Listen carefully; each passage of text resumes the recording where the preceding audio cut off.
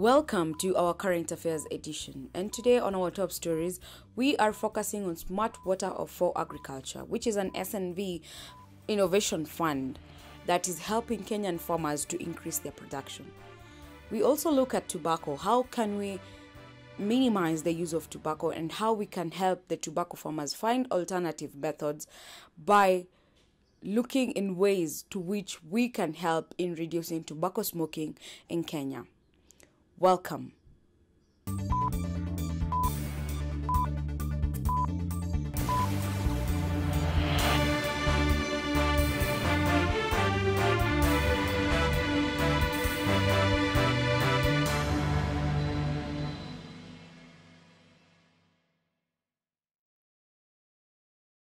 The Kenya Smart Water for Agriculture is a 4-year, €6 million program funded by the Kingdom of Netherlands Embassy in Nairobi as part of food security and private sector agenda. Smart Water for Agriculture aims to increase the food security by optimizing water availability, use, and efficiency by small and medium entrepreneurial farmers and businesses. Ultimately, the program's goal is to contribute to increase water productivity in agriculture and increased income and food security through the development of market-driven, climate-resilient, dynamic, and sustainable smart water solutions. The program promotes farmer-led, market-based, innovative water solutions integrated with holistic value chains options, both products and services, which save water and energy for sustainable resource use but also reduce labor and inputs, mitigate weather-related risks, and stimulate attractive off-season production opportunities. The target of this project is, as Lloyd already said, is to increase water productivity by 20% for 20,000, as we call them, small and medium entrepreneurial farmers, of which at least 50% are women. And they need to have secured water access for production and become more resilient to climate change. That is the objective of the project, and that's the target we have to achieve. To achieve this, we have next to the TA which we are delivering as a consortium, we have also an investment fund and an innovation fund.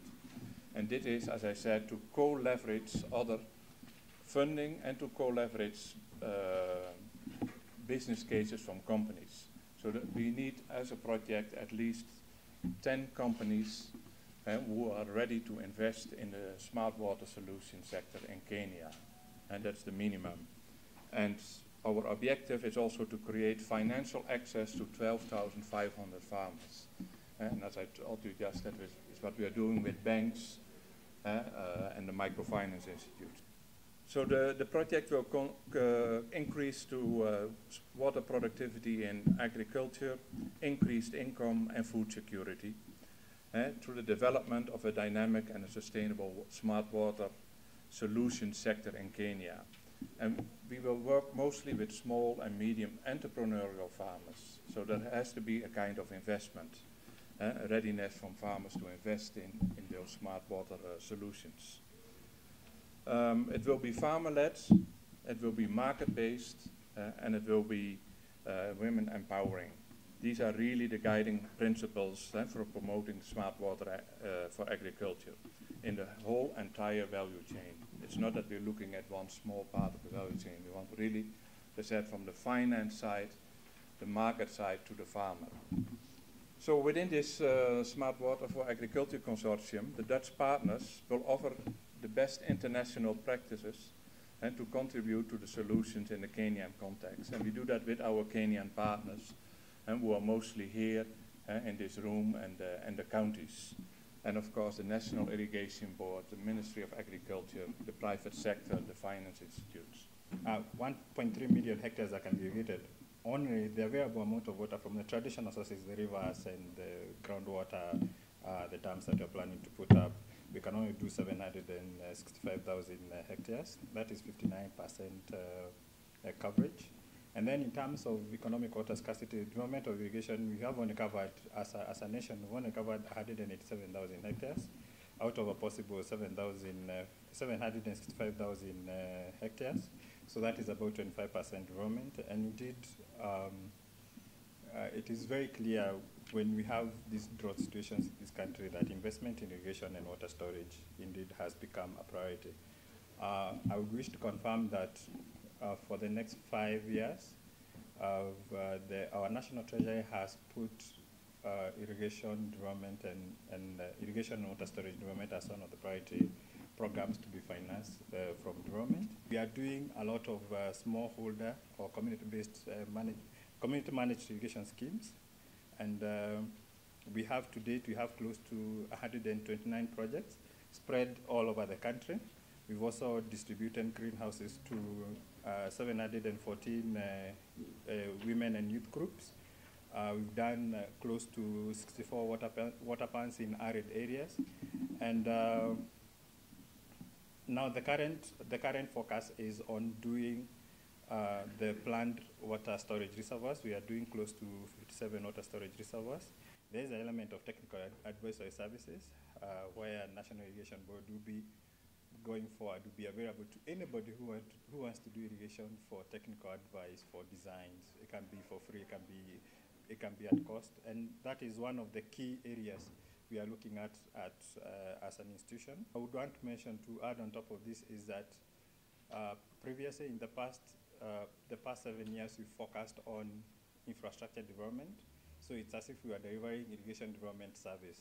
But now we have sort of a policy shift where we are looking at a holistic irrigation service delivery. We are looking at infrastructure development where we come in, design, develop infrastructure for our farmers. And then on top of that, we are looking at irrigation management service where we want to enter into service level agreements with our farmers, and we are able to maintain their systems together either for a fee. And then we're also looking at a production service, which is also very critical, because we've noted some of our schemes we developed, and I think the SNV team that is doing this project, you've witnessed places where there is infrastructure and really it is not being utilized for food production as envisaged. The biggest challenge with irrigation, I always tell people, my colleagues, is actually the market end. When the market end is not clear, irrigation will not really work. One of our, and we call it our golden chicken, is Moa irrigation scheme. I don't know how many of you know Moa irrigation scheme. Is the biggest public irrigation scheme we have in the country. It's about 26,000 hectares, 26,000 acres. They grow rice, and they've done rice for a long time, since 1966. So they have perfected the art. But the most important thing is that the market for rice is always guaranteed. So they know at the end of the day when they harvest, they have people coming in droves to buy their produce. And indeed that small establishment, we have at the beginning of when the season is going through, we have close to 5 billion changing hands. And then when they do the harvesting and the value addition, we have close to 7 billion of value, 7 billion Kenya shillings of value in terms of the output they get from the farms. A limiting factor, even in the arable areas, the rain patterns have changed, as we all know, and we can't, no longer we can depend on them. In addition, 70% of the population makes their living from water-consuming agriculture. It is therefore essential to find innovative and sustainable ways of using the available water as efficiently and effectively as possible. And Kenya has a great potential to increase and strengthen the country's food security, to meet the growing demand, to use the available water resources more efficiently, and to achieve optimum production and productivity from the land. The smart water for agriculture, we are aiming at saving water and energy and serving sustainable climate-smart use of resources. The project seeks to tap into the entrepreneurial and innovative spirit that Kenya is well known for, by bringing together key players such as financial institutions, small and medium enterprise farmers, water technology businesses, research and knowledge institutions, and the government. Focus is lying on identifying and developing smart water solutions for the agricultural sector. And as women farmers form such a big stakeholder group, we are aiming at building resilience and empowerment of the women farmers through knowledge, finance and business opportunities tailored to their needs. In terms of access, we are looking at working with technology providers. So we work together to help them or to facilitate them to come and showcase their technologies to the farmers, train them on how they are used so that the farmers can have access, even at the local level of the smart water solutions. We are also looking at, like it's two-way, so we are looking at creating demand from the farmer side. So the farmer, once the farmer knows about the smart water solution, maybe the technology or a finance product, then if there is demand, we are assured that when the technology providers come along, then they have a market for their products and services. Increased produce, and this comes along when the farmer uses less water to irrigate crops. Like if previously the farmer was using a certain amount of water and getting a certain produce, then when you use less water, you're able to get more produce for the same amount of water. So that way there is a saving in terms of the cost of production goes down. So there is also increased efficiency once there is adoption of smart water solutions. And efficiency also translates to reduced labor costs because then you're able to bring like a few laborers on board for the same amount of work. We're also looking at energy consumption goes down, especially when you look at if, for instance, if a farmer was using bucket irrigation and then you introduce maybe sprinklers, of course, there's going to be less work involved. We are trying to improve the access of improve the access of solar pumps, which use green energy, and therefore we have a cleaner environment, not forgetting what is happening now in Kenya. We are no longer using paper bags. So we're also looking at reduced soil degradation and erosion. And also when we save water, we are assured of enough environmental flow in our rivers.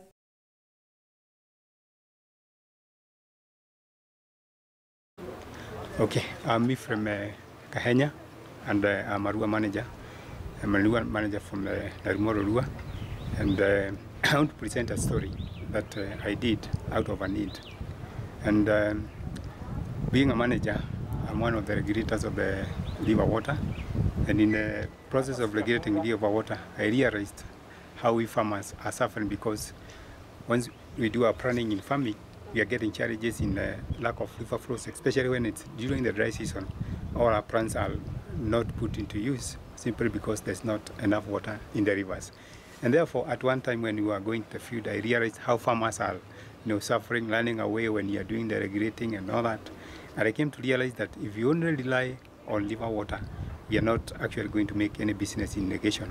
And therefore, when I went home, I saw the need now to come up with another area whereby we can continue doing irrigation without actually relying on the river water. And that is how I decided to come up with a greenhouse project that would not rely from the river, but from other sources of water. And the idea was to come up with a greenhouse project, and the rooftop was now to catch the rainwater, store it in a dam through gravity flow, and then the same water could be abstracted from the dam, put in a storage tank, and then be diverted back to the greenhouse. And that is the plan that I originally came up with. And to execute the plan, I needed finances. And when I went to the market and did the research, I realized that buying a greenhouse, or the island greenhouse, was actually way out of reach of my pocket, and the same to my other neighboring farmers. And therefore, I did a plan that I can do the greenhouse using the local materials, and I went researched to an area whereby I found people doing it.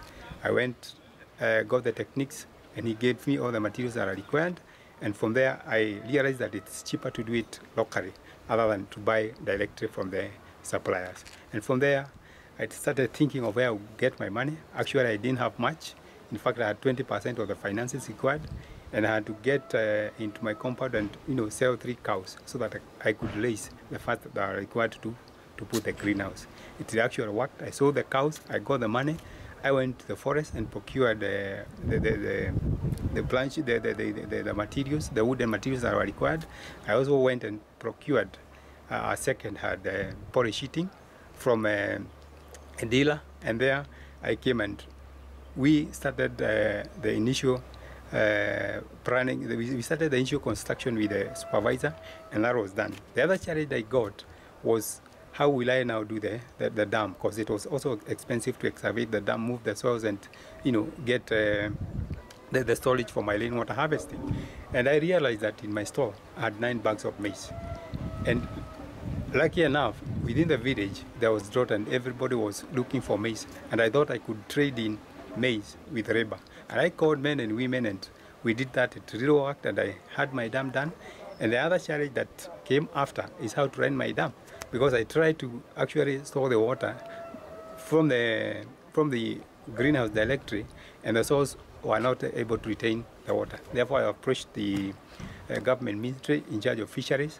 There was a program by then that was supporting farmers who wanted to rear fish, and they could be supported with dam liners.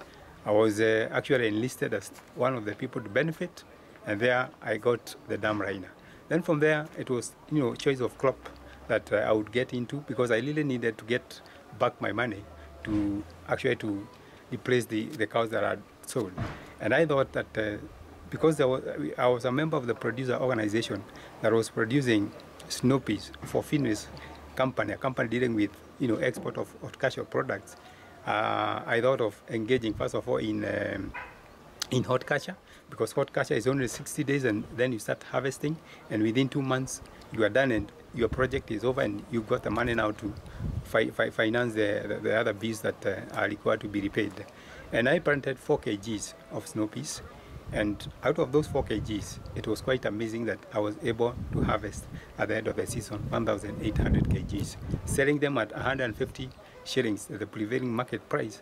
I was able to get 270,000 shillings.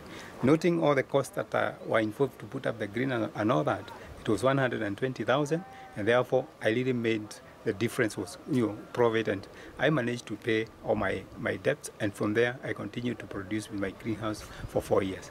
And therefore my encouragement to farmers is, let's not lose hope. Even if we are faced with issues of climate change, we are faced with issues of river flows, actually not the low flows, and getting flood flows, and within a very short time we have no water in the rivers. We have sources of water that are far from the rivers. We have the rains. We can correct all that. We have underground water, and if we only diversify ourselves, we shall do climate smart agriculture, and do smart agriculture actually, and earn a lot, and we will not continue to suffer as we are. Thanks a lot.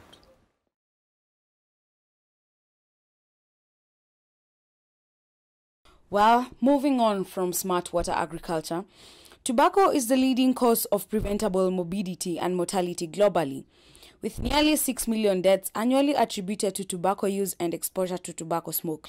Recent surveys have estimated that the country has 2.5 million adult tobacco users, and 14% of Kenyans are exposed to second-hand smoke at home. The deaths due to tobacco use in the country have been steadily increasing, hence the need to establish tobacco control measures such as offering a dependence treatment and a cessation service. The most effective tool, and I'll show it even in form of a diagram, the most effective tool to reduce tobacco consumption is taxation. That is number one key highlight of my presentation. Number two is that taxation is also the most sustainable tobacco control measure. And I will demonstrate it shortly through a PowerPoint link of how from taxation, and then you can fund tobacco control programs, and then as you fund tobacco control programs, and then you have reduced consumption, and then you have public health benefits, and then you have a healthy population. So taxation is the most effective tobacco control measure. It is the most sustainable strategy. And then thirdly is that taxation is a strategy that you are able to implement consistently. Whereas smoke-free policies, whereas maybe alternative cropping, whereas the other policies that includes public education, are also some of the interventions required to reduce demand. Taxation offers any government the opportunity to consistently engage in the program while also raising revenue. FCTC that says that governments should use tax and price policies to reduce consumption. Now, why it is tax and price is that whereas governments have the power through fiscal instruments to address taxation, at times you have the industry absorbing tax increases and then they don't transfer them to prices. One thing that you should have in mind is that you should make tobacco products less affordable. So how do you do that? You have to ensure that tax products are increased on a sustainable basis. You also have to ensure that you have to do it repeatedly, and you have to ensure that the more weight is given to specific tax systems. Shisha is a tobacco product which ingredients are unknown since they are not standardized. According to the World Health Organization, a single session of shisha is equal to 100 sticks of cigarettes. The FCTC, World Health Organization, tobacco smoking, according to the World Health Organization, it is the #1 preventable cause of morbidity and mortality worldwide, and it's estimated that 2.5 million Kenyans, over 11.6% of the country's adult population currently use tobacco products. I think this one has been shared, and it's also in the guts that you have there. And I think this one was in 2014. So 3 years later, we are yet to do another research. Apart from our youth consuming the shisha, you'll find that due to the poor packaging and the labeling of shisha, other ingredients can be laced in there. Like we have mentioned, cannabis or heroin. The exact ingredients are often, okay, this one is not showing very well here, unknown. The ingredients in shisha are always unknown due to poor labeling, manufacturing method that are not standardized. So you'll find that our youth, they are going in the parties, like my chairman says, normally you'll find one young man with like 5 or 6 ladies wanaenda kutumia shisha hapo mjini. Kijana mmoja, vijana 5, wasichana 5, 6, 7. Then you wonder what's happening here. You'll find most shisha is mostly consumed by ladies. Kweli ama uongo? A recent study by the Kenya Tobacco Control Association shows that most of the shisha smokers are ladies, and this may affect their fertility rate and cause other chronic diseases which might be harmful to the health of women. Bambula somatiyo maraburu buri thurwa Bambilo sora buri buri dala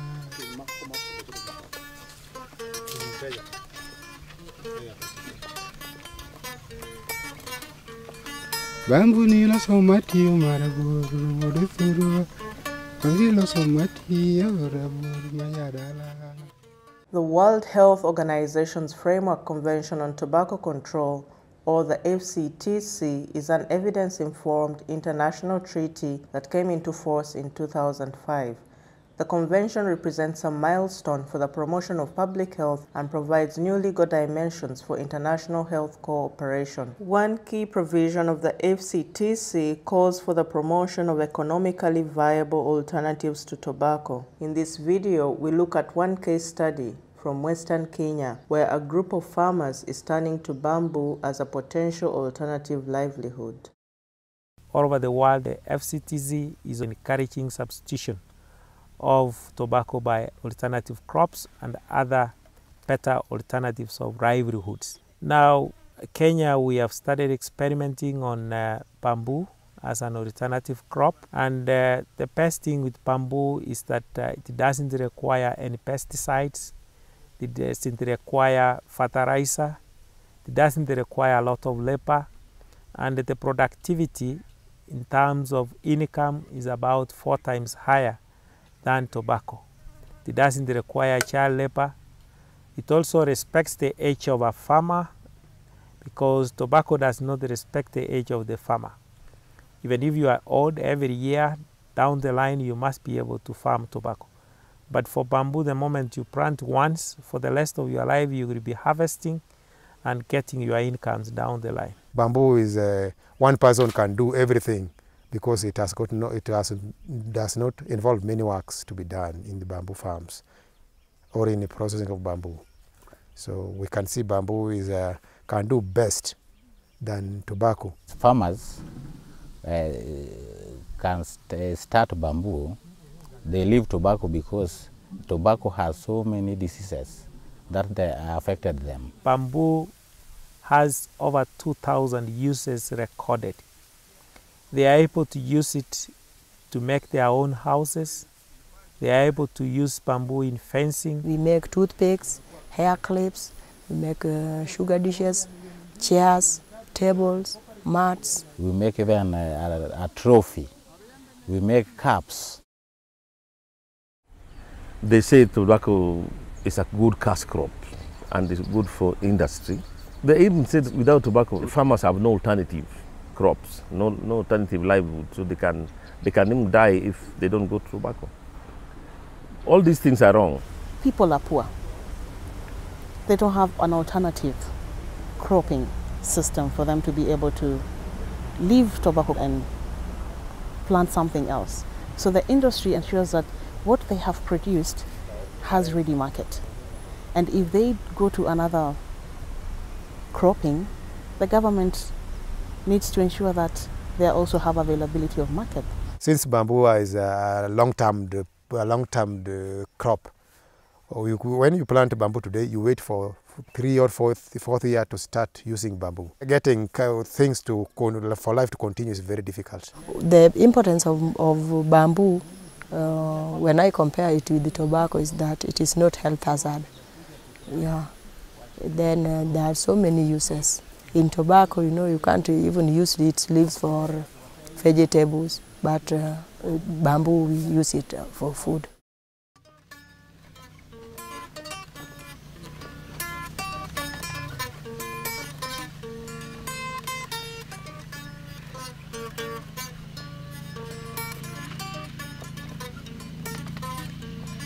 Bamboo ni lo so malungo mumi we odala. Bamboo ni lo so mumi we odala.